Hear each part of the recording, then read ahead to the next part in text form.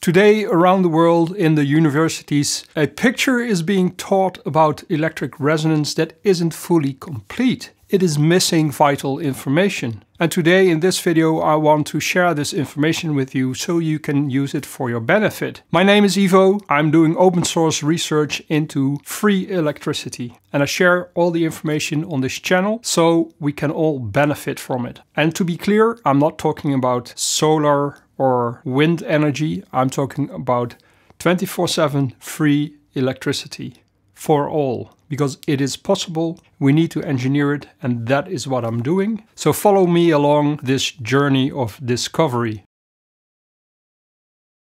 Now let's take a look at the graph that is being taught at the universities today. You have the axis of time and you have the axis of voltage and current vertical. Then you have two sine waves. One is the voltage and the other is the current of a resonant system. Now, as you can see, the voltage is leading the current. So it becomes maximum first before the current becomes maximum.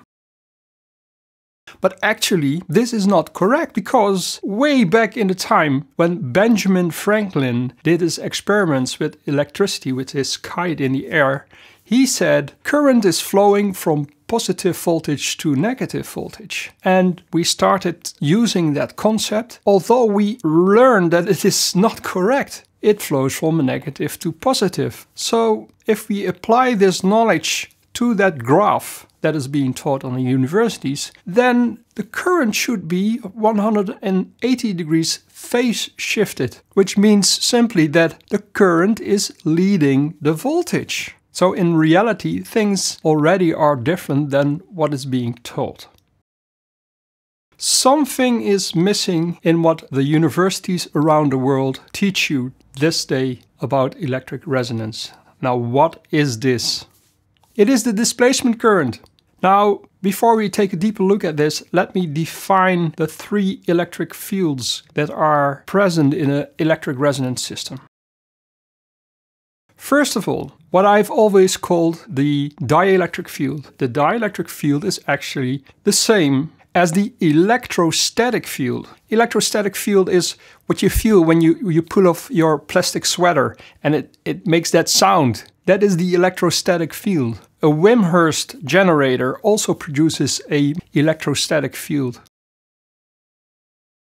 Secondly, there is the magnetic field. The magnetic field is an energy flow around a coil. Then the third field, which is very misunderstood and often neglected in research.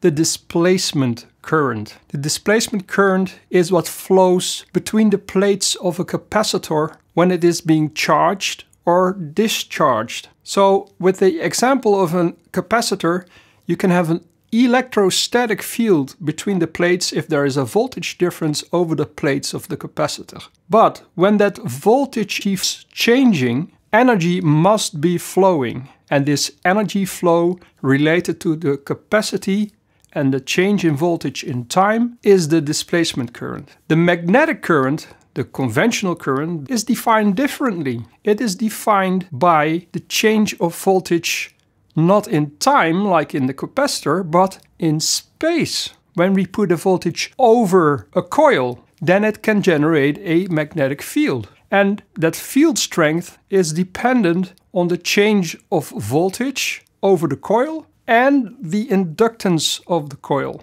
And the inductance of the coil is the ability to produce a magnetic field and store energy in there. So we got electrostatic, which is the dielectric field. We have displacement current, which is when the electrostatic field becomes dynamic, when the energy starts moving, when the electrostatic lines of force start moving across the conductor, between the conductors. Then it drags along a certain volume of energy, and that is the displacement current. And when these electric lines of force, this electrostatic field, which is the voltage, moves along a coil, which has that voltage difference over it, then the energy movement, the energy flow forms a vortex of energy. And this vortex of energy is the magnetic field.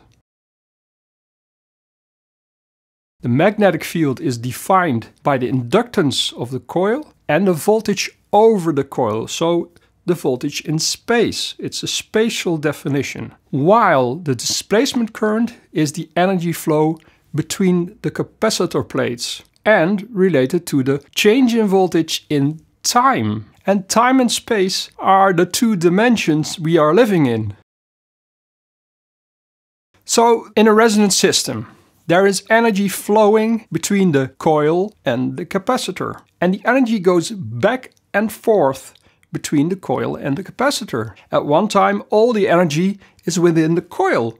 And then you have a very strong magnetic field at its maximum. While the electrostatic field, the voltage, is completely zero in the capacitor. Now that then returns. The energy of the magnetic field starts returning to charge up the capacitor with an electrostatic field. But to do so, it needs that displacement current. So that magnetic current creates a displacement current in the capacitor, and this displacement current then creates an electrostatic field until the capacitor is fully charged up with a voltage, with an electrostatic field, with a dielectric field, and at its maximum there is no magnetic field, there is no current flow. It is pure electrostatic voltage. So if we return to the graph and see what's going on, and we say, well, Benjamin Franklin was a little bit wrong because it's flowing from negative to positive, and we draw in all three of these sine waves, then we can see that the displacement current is indeed leading the voltage, but also the magnetic current is leading the voltage. So these two overlap. They are in phase, simultaneously present. And that made me wonder, is that because it's the same energy flow? Well, yes, of course. In a resonant system, these energy flows are exactly the same. They are only differently defined. One is defined by the inductance of the coil, and the other is defined by the capacity of the capacitor. And then the voltage over the coil and the voltage changing in time of the capacitor. So now you know. You can imagine a resonant system to be defined by the coil and the capacitor. And so these two elements define the two currents. If the coil is very small, has only a few turns, has a low inductance, then it can allow very large currents to flow. While the capacitor is very big, then that capacitor will have an electrostatic field on its very large plates that is relatively low in voltage. And this makes it so that there is a lot of current flowing back and forth. There's an energy flow that is huge between the large capacitor and that small coil when it is resonant.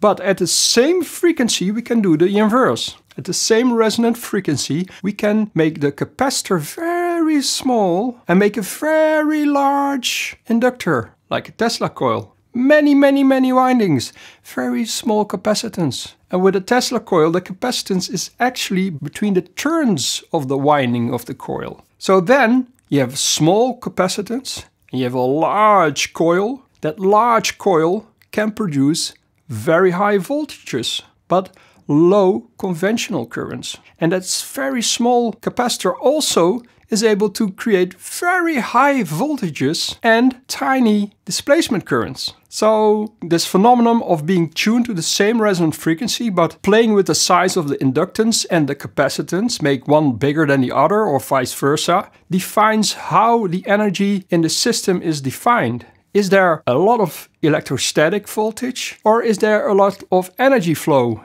And it's good to keep in mind. But let's stick to the Tesla coil. What happens with that Tesla coil? The Tesla coil, when resonant, can produce massive high voltages. So high that it even ionizes the air and makes beautiful sparks. This is because the capacity between the turns of the coil is very low. And we have a very high amount of windings, so a very large inductance. So high inductance, low capacity. And that's a recipe for very high voltages and relatively low currents. Now that voltage is huge, so together with that small capacity, it creates extreme electrostatic fields between the turns of that coil. And if you look at that electrostatic field, then you will notice that the field is not sitting perfectly between the turns of the coil anymore. It starts to move out of it. And this bending of the electrostatic field is called fringing. And it's forming thus a fringing field. The electrostatic field of a Tesla coil is fringing outside of the turns of the windings. And so much outside that it also starts moving displacement current in and out of the coil from the ambient medium. And that is really unique. That is special. That is also the reason why if you take a neon bulb and place it near a Tesla coil, it lights up. That is because the electrostatic field is very high and it's fringing outside of the coil. The field lines try to terminate outside of the coil. This makes it an open circuit. And that is very interesting because the law of thermodynamics only applies to closed circuits. So a parallel resonant coil with a parallel capacitor is a form of a closed circuit, but a Tesla coil isn't a closed circuit. You can have it driven at the base and grounded at the base, but the top is open-ended. And there all the voltage is produced. And that voltage is electrostatic. And it grabs the surrounding energies and it brings it in and out of that coil, forming displacement currents, energy flows from and to the ambient medium, the surroundings, which is, in my opinion, full of energy because the whole universe is energy. Everything is a manifestation of energy. So back to that Tesla coil, we can use that because we already saw that the magnetic conventional current is equal as the displacement current. It's the same energy flow. So then the question becomes, can we use that displacement current to replace the magnetic current when we are powering a load? And I say yes, it is possible. And to do this, you need something they in the universities call parasitic capacitance. It sounds very negative, but it isn't if you use it correctly. The coil has not only got inductance, the ability to store energy in its magnetic field. A coil also has a small amount of capacitance. So the ability to store energy in its electrostatic field. And that is interesting because if you want to generate power, we need those two components. We need that electrostatic field and we need that magnetic current, but that current is just an energy flow. And so I say, why don't we use the displacement energy flow? Because we already have that fringing field if the voltage is very high, and this can bring in external energy. See where I'm going? I am doing experiments with this theory. So subscribe if you want to learn more. There's a lot of information on my channel. If you want to support me, you can become a channel member. You can also put a donation on PayPal and make it recurring if you want to. If you've got questions, please ask them in the comment section. Let me know if you like this video or dislike it. It's okay. Give a thumbs up or thumbs down. I'll see you next video.